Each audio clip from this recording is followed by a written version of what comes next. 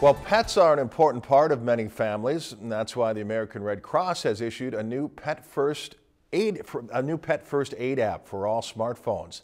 The new app provides information on emergency care until veterinary assistance is available. It has more than 25 instructions for situations like how to control bleeding or where to find the nearest animal hospital. The Red Cross says many times people don't evacuate during a disaster because they do not know what to do with their pets.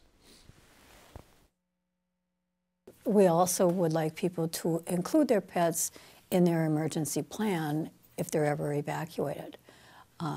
Most people leave their pets behind. They're excited, they're anxious, they're not sure what to do.